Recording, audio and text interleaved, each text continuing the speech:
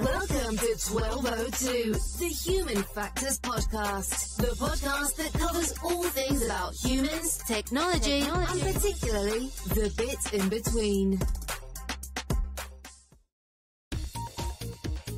Welcome to 1202, the Human Factors Podcast. The podcast that covers all things about humans, technology, and particularly the bit in between.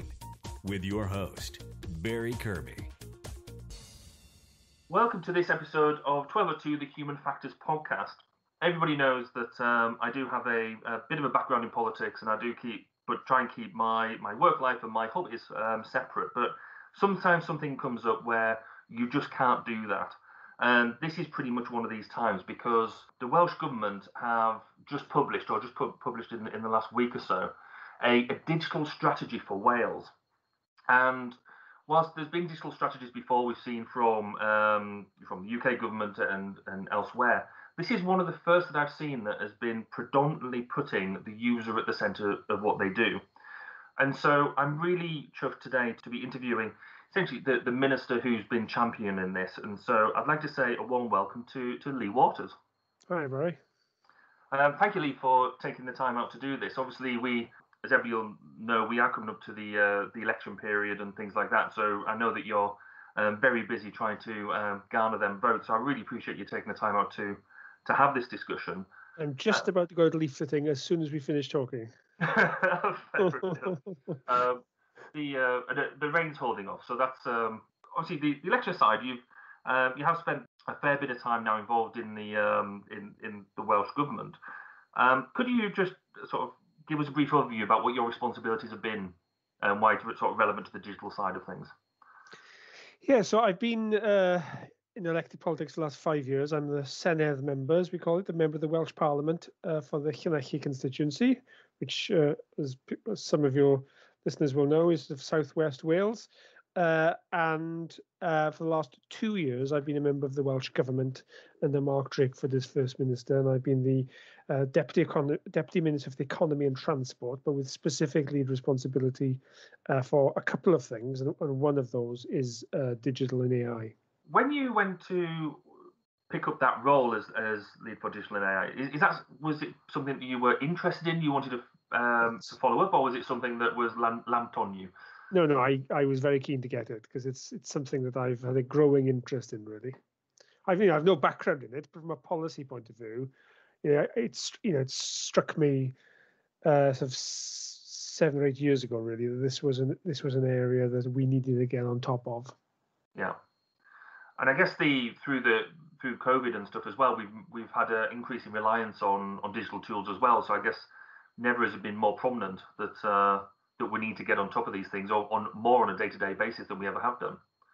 It's certainly become a lot more visible for sure, but I think there's still a huge degree of mist and mystery and ignorance and embarrassment around digital in its broadest sense. People don't know what it is, and what I've been trying to do is to try and mainstream it as a tool for solving problems. I'm not interested in the tech. Really, tech is a means to an end. The conversation I've been trying to lead is what is its public purpose and why is it relevant as a mainstream part of policy, not as a backroom function, but as a boardroom function. And how leaders need to understand this, and they need to use it to achieve broader goals. And I think hopefully many listeners to this podcast, that'll be sort of music to their ears, because it's certainly music to my ears, that that whole technology being a means to an end is an absolutely a vital thing, because unless it's being employed properly in a way that people can actually use it and it solves day-to-day problems, then otherwise you're just doing technology for technology's sake. Sure. We touched on sort of the COVID-19 piece. How have you found working through COVID-19? Because obviously it's put a different reliance on being able to engage with people, and which is, I guess, your bread and butter, as it were. How have you managed working through COVID? Well, I guess I got sort of two different roles which intersect. Well, one is as a local Senedd member, representing people and being connected to what's going on in my patch, and the other is a minister for the whole of Wales. And the two have been very intense, and but slightly different, I guess. And I'm very lucky in my Senate member role to have a small, very hardworking team based in the area who have been working throughout. I've done a lot of social media engagement, so something I've always done, but I think it's been particularly important during COVID to be visible, to be engaged, and to be honest, and that's what I think has been important, and that has taken a huge amount of energy whilst trying to do everything else. So I use Facebook a lot, and I engage directly with people. I see it as not as a broadcast tool, but as an engagement tool. So I make a big effort to go back and forth with people, and that I think that has been appreciated. But that's taken a lot out of me personally, emotionally, and then the ministerial stuff that has been just incredibly intense because Teams and Zoom are fantastic tools that a year ago nobody had really heard of. Yeah. But it is literal back to back. I wake up, I go to my laptop, I'm sure like you and your colleagues, and I pretty much stay there, apart from a brief jog, until 8 o'clock at night, and that's just draining, really. Yes, it's I think there's been recent papers come out talking about sort of Zoom fatigue and things like that, which I think it's interesting, isn't it? Because lots of people have been saying, oh, we can do so much now from home. How do you see that balance working in the future? Because I guess from my perspective, I see that yes, not having to travel everywhere has been brilliant because you save money on commuting for one at a really basic level. You're not contributing to the environmental issues, etc., etc. But this sort of interaction, because obviously we're recording this on Teams at the moment, it still isn't quite the same as us being in the same room, maybe doing this discussion over a pipe, for example. Sure, and it opens up possibilities, doesn't it? And it closes down others. I guess that's the nature of it. Somebody said to me the other week that it's not so much working from home; it's sleeping in the office. That's quite good. But this does cross over with another of my policy interests and ministerial responsibilities around sustainable transport and tackling climate change. So we've set a target as a Welsh Government beyond the pandemic of keeping remote working, as we're calling it, at a 30% level. It was 40% during the first wave.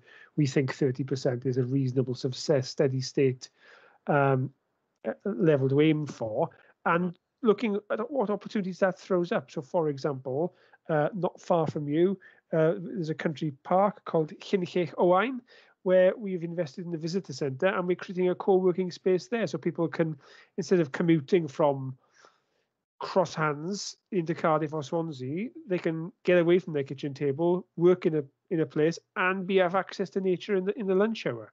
So similarly, we're hoping to set up hubs in town centres, because obviously the retail model has collapsed. And can we use this as a way of bringing people back into town centres, which creates a social experience, but also enables them to have an ongoing, meaningful role.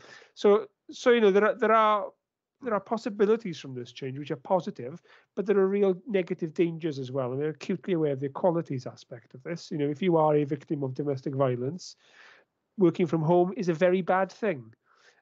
So we need to step very carefully through, I think, this minefield this is thrown up. But overall, properly managed, I think it could be a force for good.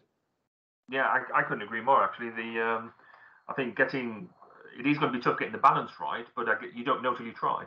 And it will throw up issues. So again, from a human factors perspective, there's simple things like how do you work ergonomically from home? How do you make sure you've got, in the office, we all have to do display screen equipment assessments and make sure that everything's at the right height and you've got all the right things, which we don't do at home, because I've even got colleagues who've been working off ironing boards and things like that, which is, you could sort of see for a couple of months at the start of the pandemic, but now we're in a different phase where actually this is going to be the new normal or whatever it is going forward. We need to support workers better in that respect and allow employers to support their workers, but without it being too intrusive. So I think we'll see how that evolves. It took me 10 months to figure out I needed to get my office chair delivered to my house. And so I was just sitting in a normal crappy kitchen chair, and it was taking its toll. And that has made such a difference. It does. It's one of these things that you don't necessarily realize the value of until it's gone. And I guess we also thought, this COVID thing hopefully will be over quite quickly, and we'll be back to normal. So it's all very temporary, whereas now it is becoming more permanent. Yeah, that's right. That's just the wrong lens, I think, isn't it? This idea that, this is I know it's such a cliche, isn't it? There is a new normal. Certainly the old normal is gone. Yeah. And it's that, we're in that interregnum, the old is dead, but the new is not quite yet born. And and that's exciting because we can shape it. But it's definitely a different paradigm. You are listening to 1202, the Human Factors Podcast. We wanted to take the opportunity to say thank you for your support. You can help further by rating us through your podcast provider, sharing us through social media, and telling your friends and colleagues. Let's work together in raising awareness of the value in putting users at the center of what we do. Also, through this, you've had a very another interesting challenge here is you've been part of a team that's had to make some very serious decisions about how the Welsh Government and Wales is going to tackle various elements of COVID. How have you been able to work as a team and make them decisions, yet be on remote from each other? Have you found it's created a different dynamic? Have you found different issues, or? Well, we've certainly met together as a group far more than we did before, as a group of ministers. There's a dozen Welsh ministers, led by Mark Drakeford, the First Minister. And, he has been excellent, really, at involving everybody. So even though I am a deputy minister and technically not part of the cabinet, you wouldn't really know that from the meetings. So everybody has a seat at the table and everybody is equal, really, as part of the discussion. And, I am, by nature, somebody who likes to challenge. And I've had my head, really. I've been allowed to push and to ask the awkward questions and to be difficult, really, and that's been a good process, I think. I think we have been a science-led government, so we're not. We meet every day as a cabinet, and we don't do it from a blank sheet of paper. We have in front of us a set of recommendations from the Chief Scientific Officer, the Chief Medical Officer, and our Scientific Advisory Cell, who have proven to offer wise counsel. So, in a sense, we're given a series of propositions, and then we test those propositions. So it's been a extraordinary period, clearly. And the other thing I've had specific responsibility around is making sure that our PPE supplies are secure and steady. So in the middle of all that last summer, I was meeting daily with a cross-sectional team from central and local government just to keep on top of that. And that was a very intense experience. Again, daily Teams meetings, just scrutinizing where the weak points were. And that's created, I've just had my last meeting with them this week, and I was quite emotional. I actually cried saying goodbye to them, because it had been a real, in through the furnace, you form a real bond with a group of people with a sense of common purpose.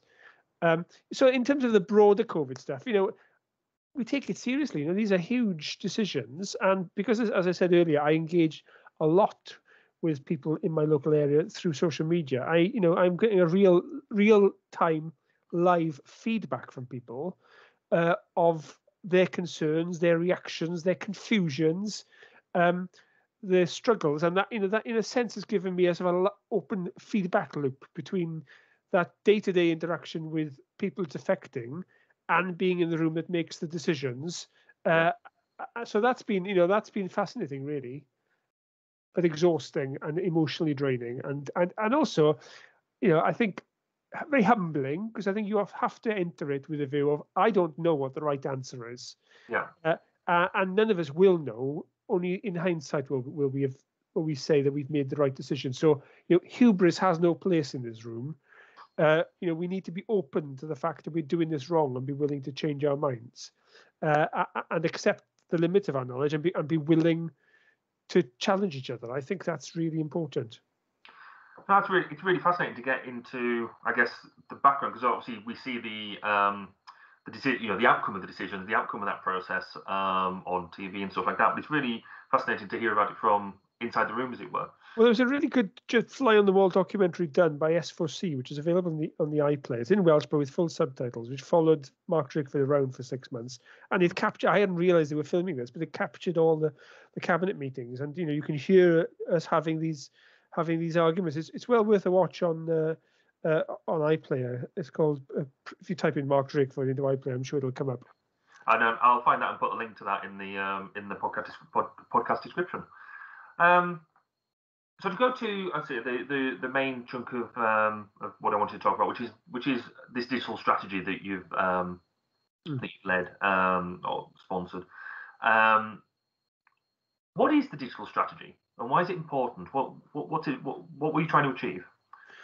Well, a number of things, really. Back to what I was saying earlier, I think the profile and knowledge of digital needs to be raised, and as ever in any organisation or society, there is existing excellent practice, but there are also large pools of mediocrity which just are untouched by because of good practice.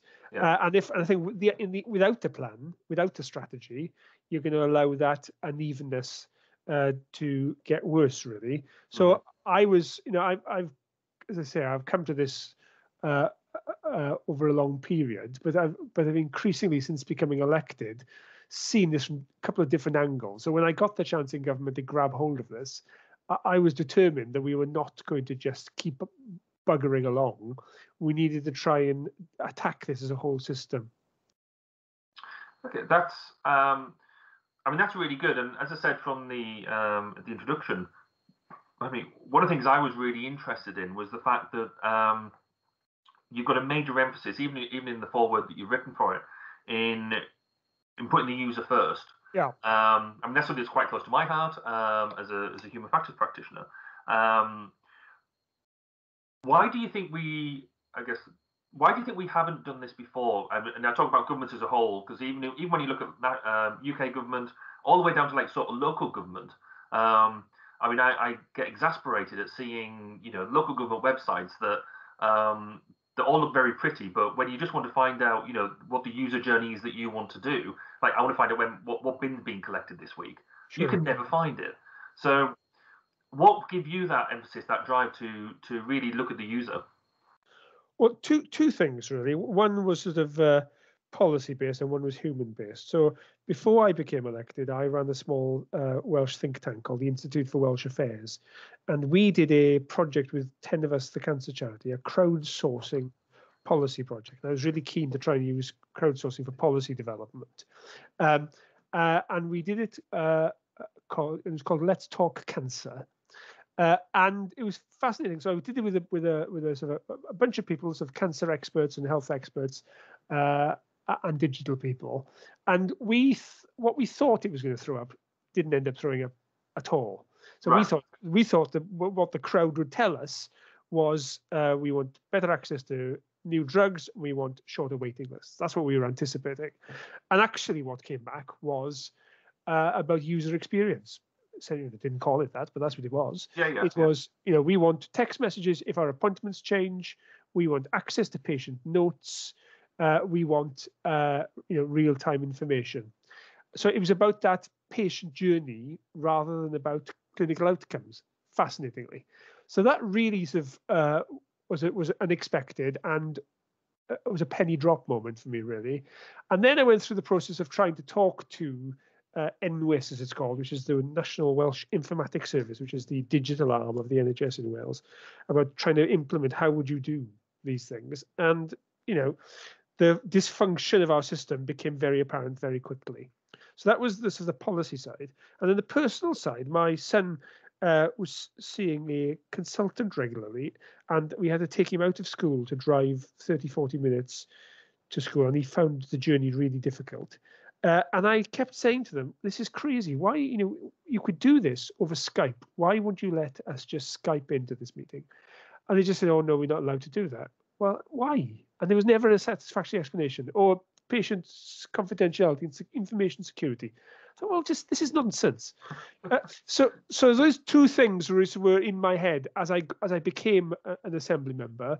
And then I joined the Public Accounts Committee and kept hitting up against this informatics problem. And the first inquiry we did was with the quality of hospital food. And the system's response was, well, we need to digitize the nurse recordings system, and that's taking 7 years to do. Every project involving NHS Digital was taking 7 years to do. And so we launched an inquiry into NWIS that I was kind of the lead sort of, investigator on, I suppose you would call it, and very systematically came across a whole range of problems, and the report we did has been quite influential in changing that. And off the back of that, I was asked by a couple of ministers, because I was making a pain in the arse of myself, to lead an expert group to come up with some recommendations. And that we produced a report called System Reboot, which is available on the Welsh Government website. Some really good people, and we collaboratively put together this report, which has become the bones for the digital strategy. And so user need and user experience and user design were at the core of that iterative learning process, really. Yeah, no, and that is absolute music to my ears, and again in our community, that's because that's the day job, and just having that sort of drive and emphasis at the ministerial level, at the government level, has got to do nothing but good. Because you're setting the example, you're setting the lead. So it's culture change, isn't it? That's what it's about. Absolutely. And what I found fascinating about this is that I remember when I was on the committee, we had a chief executive of a health board in, and this was a really good chief executive of a well-performing health board. And what struck me was, if I'd asked her about procurement, or I'd asked her about orthopedics processes, she'd have been expected, and would have expected herself to be able to answer that question. I asked her whether or not they were going to be going to cloud and where that information was stored, and she kind of, I would say, embarrassedly giggled. But she wasn't even embarrassed to say, "Oh, I don't understand digital." And I thought, well, that's just extraordinary and intolerable, frankly, because the problem with that is people see digital as a set of technical functions. It's about IT, and leaders need to see digital as an enabling tool for approaching old problems in new ways. And that's what I find exciting about digital. I'm interested in the citizen. I'm interested in public services being excellent, because I believe in public services. And public services competing in an era of Amazon, Netflix, Facebook, Google, where you have digitized end-to-end customer-focused processes. And then, as you say, you go to your council website and try and find where the bins are. That disconnected experience will profoundly undermine public services if we are not careful. I remember coming across Babylon Health app for the first time, where I could, if I had the resources, see a doctor within 20 minutes on my phone, have a recorded note of it, nominate the chemist to have my prescription immediately delivered. And I contrasted that with my experience to see my GP, where I'd have to stay on the phone for 40 minutes in the hope that I'd be able to get through and then be given an appointment in 2 weeks' time. This is my drive really here, Barry, is that will completely undermine public services, because people will flock to the private sector option unless we make the experience of using public services as customer focused as the experience of using Amazon. This podcast is supported by K-Sharp, the human science research and human factors consultancy. If you want to know how innovating in the relationship between humans and technology can add value to your business, product, or research, then visit www.ksharp.co.uk. The COVID experience, I think, has been really interesting because, the drive they're going to see the doctor has now been, well, you can actually now have the remote experience, send some photos in of the problem, and then they can assess. Exactly. And what before would have taken that process of getting every GP in Wales onto Attend Anywhere software, previously under the system I described, would have taken 7 years. Yeah. And it was done in 3 weeks.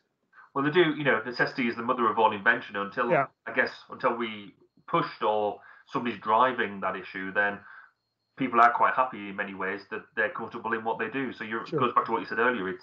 We've got to have an appetite to change culture. Which is really interesting. So I think one of the most influential books I read on this was Mike Bracken's account of the creation of the Government Digital Service, GDS. Mm-hmm. And the phrase he used was, "It is not it's not difficult, it's hard." Yes. And I think that is the key thing to impress on public leaders. This is hard, but it's doable. But it's only doable if you make an effort to do it. And that's back to your question of why have a strategy, why have a plan.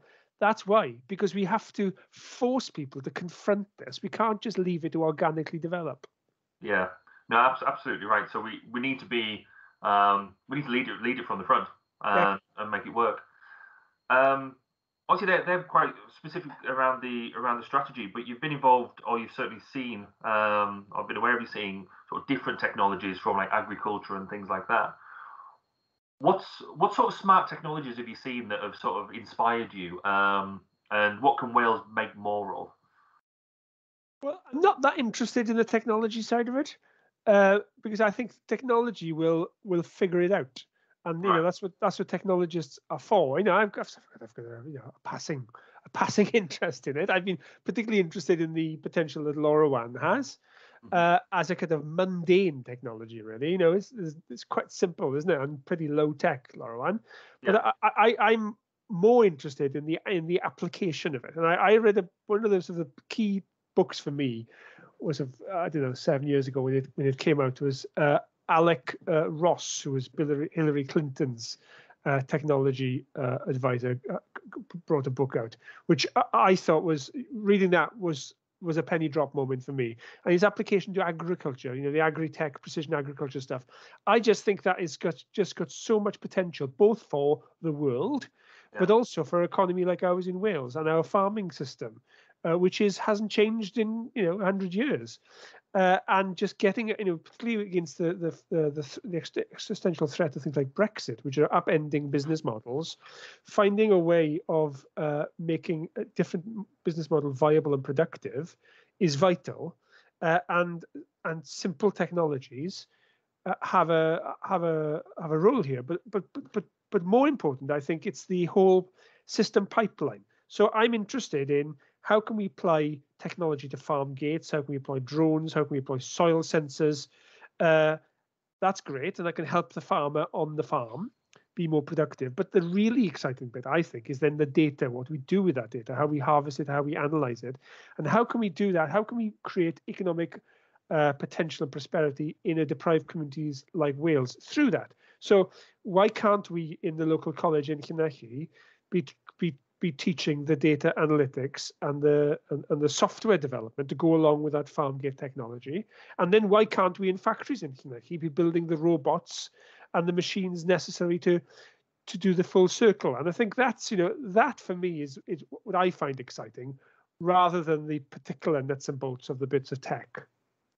No, that shows a real end-to-end approach. Like I said, the whole idea of if we can understand what the requirement is and fulfill the requirement all within the same basically local area, then that creates a real economy around it, as well as fulfilling the needs. And the other thing I find really quite exciting about digital is the multidisciplinary team approach. When I first came across the concept of a digital squad in Centrica in Cardiff, and then I read more about in this fund that Spotify was developing its problems and so on. The idea you'd get of 6 or 7 or 8, I think it was, multidisciplinary functions together in one team and tackle a problem together. I found that I think is brilliant. So in a sense, engineers will sort out the technology, but the engineers need to be tied to user need. And they need to be tied to the concept of iteration and problem solving and understanding the policy dimension of it too, and bringing those things together in a team. That's what I find exciting about digital, because it's again, this is a way of tackling an old problem in a new way. Because user research is not a new thing, but public services, it's failed because public services don't use it. We do not. I found in health very interesting. The systems concept of the user is the clinician, not the patient. Yeah. So how do we change that? We failed to change that in the conventional way. Well, digital gives us a chance to try again. So that's what it's that silo busting, team working, multidisciplinary with the user at the absolute center. That's what I find genuinely exciting about the agenda. So you mentioned there about obviously delivering user need and stuff. When you've developed your policies and the thinking that you're doing around the strategy, how have you managed to gather the views of residents in helping do this? In the strategy. So, well, we did.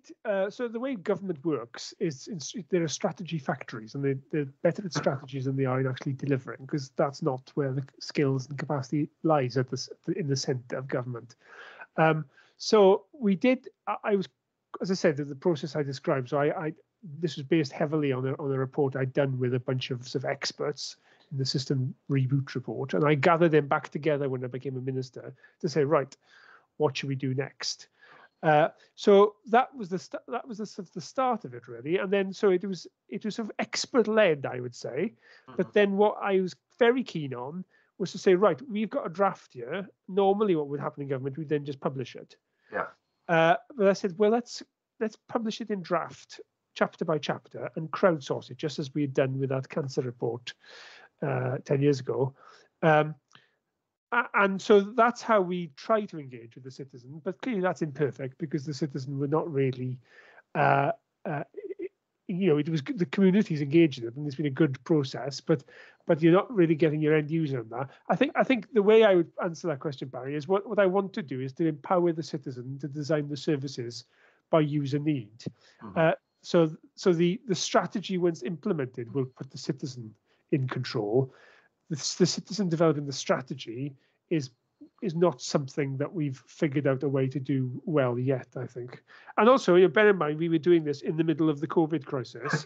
Yes. So you had, everybody who wanted to be involved were also working 12-hour days doing other stuff as well. So it has liberated. So back to the Attend Anywhere software example, it's definitely opened minds of the possibility of digital, and that's been very helpful, because I was able to take this through at a time when suddenly other ministers' minds were opened up to that digital was a mainstream thing, not a niche, nerdy, pointy-headed thing.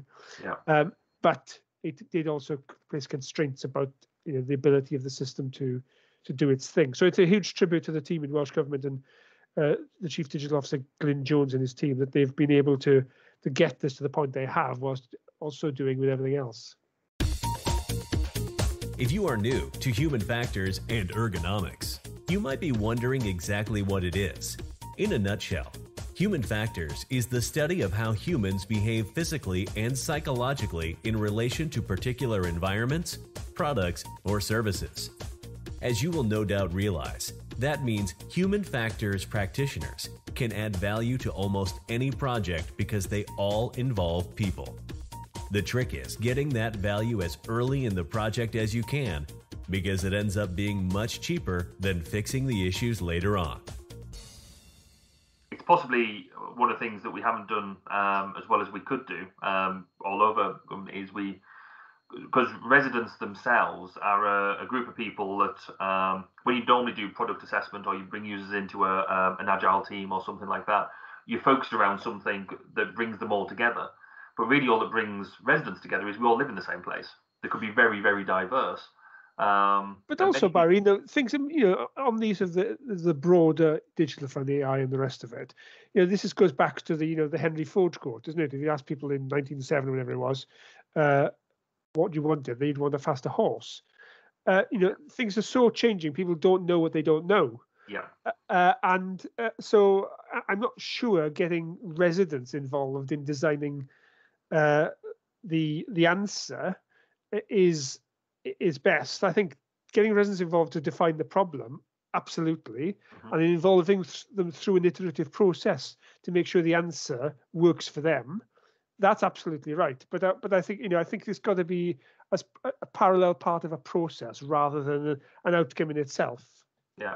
Okay, that's interesting. So I guess another issue with government, local, national, whatever, is if residents are generally quite happy, you generally don't see them as much unless you go and knock on the door. But if something's gone wrong, then that's when you see more people, is when they're disgruntled. Don't I know it? Pardon? Don't I know it? But with this sort of user-led approach, we traditionally would, you go out and find out what the users want, then you go back to them and say, does this fulfill what it is that you wanted? Does this fulfill the need?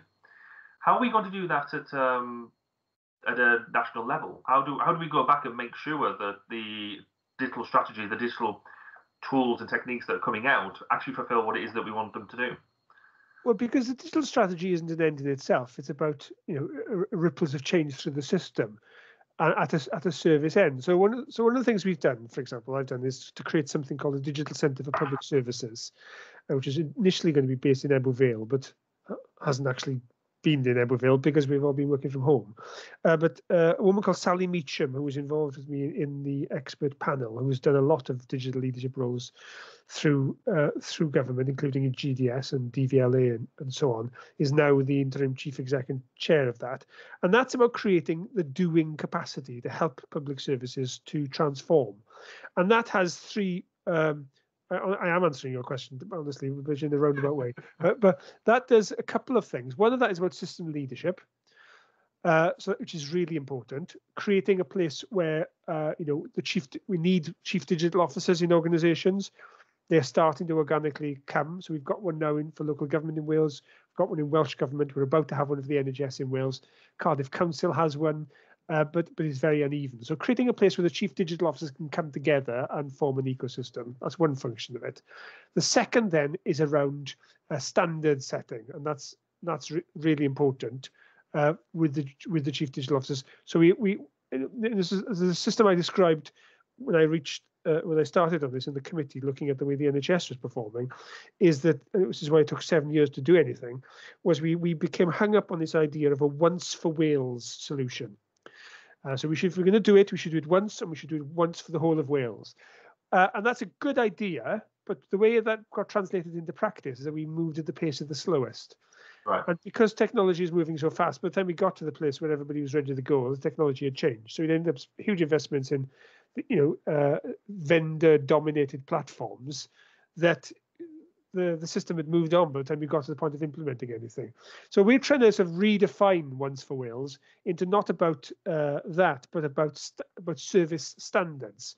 So how you achieve those service standards, you can innovate, you can be different. Yeah. But let's agree on what a service standard looks like, and let's do that Once for Wales. So I think the Centre's got a really important role in getting consensus on what those service standards should be.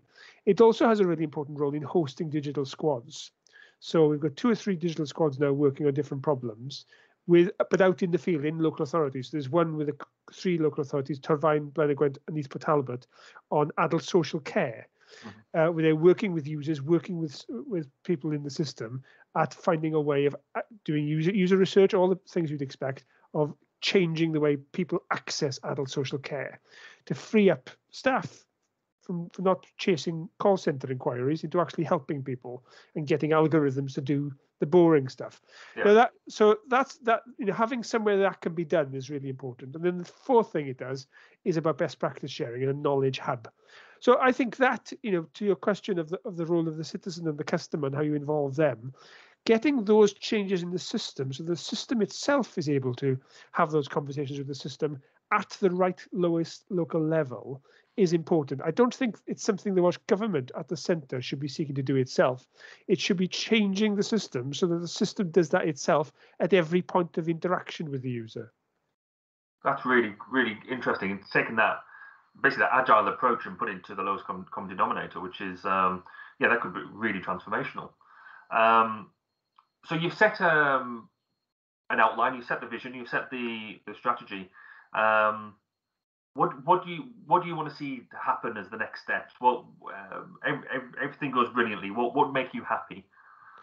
Well, it depends on the result of the election, really. But we have published alongside, crucially, of the strategy a delivery plan. So this now becomes about implementation. It becomes system leadership, and this is where it becomes hard because it's about breaking down silos and it's about sustaining momentum. And I guess what I've been trying to do is to set off dynamics within organisations that generate their own momentum and not to reliant on a minister at the centre pushing it.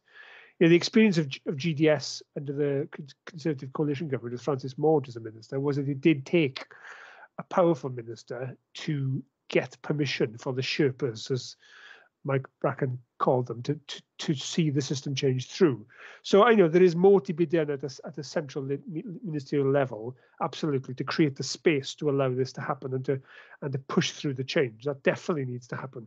Whether I'm in the position to do that is in the hands of the good people of Llanelli. So, but But I hopefully through the creation of the digital centre, the creation of the strategy, and exciting people, creating a buzz around it, which is definitely something the digital centre has done, and so far the strategy is doing. That, I think, is the best way. But this is, as my old boss Ron Davis once said about devolution, this is a process, not an event. And it is something that needs to be driven through. That's why I think leadership, so one of the things the digital centre is doing is leadership training on digital and on user needs. So chief executives and senior leaders, it's only a couple of hours course, but explaining to them what user design is. Because that is really important. And back to that quote earlier of Professor Kevin Morgan's, which is about procurement, but applies to this. Digital belongs in the boardroom, not in the back room. And we've got to get leaders in all organizations to take their responsibility to understand, even though they personally may not be able to operate a spreadsheet or get this stuff, this needs to be one of the key tools their organization uses and gets good at to drive innovation and change and continuous improvement. I've got to say, it's absolutely fantastic to hear somebody at a senior government level talking so passionately about the user inclusion, human-centered design, and then tools and techniques. Hopefully, I think this will set not only a precedent for Wales in itself, and you'll have laid a really strong foundation for that moving forward, but it should be a really good example about what other governments can do to drive that sort of stuff forward. I hope that obviously very selfishly, I hope that you're successfully made, then you can carry on this journey. But I think you should be very proud of the what you've achieved here, because I think it's phenomenal. Well, it's a start. It's an important start, but we've got to keep it going now. But it has to be owned. If it relies on someone like me at the centre making a pain in the arse themselves, then it's not going to work. This has to be owned by everybody. And I think the way to do that is by painting a picture of what success looks like, and everybody will come to this from their own point of view. And there's some people will do it because they like the widgets. For me, my burning passion on this is remembering the distress to my son, who couldn't get the system to meet his needs, and understanding the importance that public services continue to play in society. And if they don't get this agenda, they will be uninvented. Lee, thank you ever so much for giving up an hour of your time, an hour off the doorstep. I really, really appreciate it. All the best for the campaign and the run up to the election, and hopefully we'll catch up again afterwards. Diolch yn fawr iawn. Thank you for listening to 1202, the Human Factors Podcast. Please do get in touch with your thoughts, questions, and comments. You can contact us at www.barrykirby.co.uk and on Twitter at @BAZ_K. See you next time. And remember, it's more than just common sense.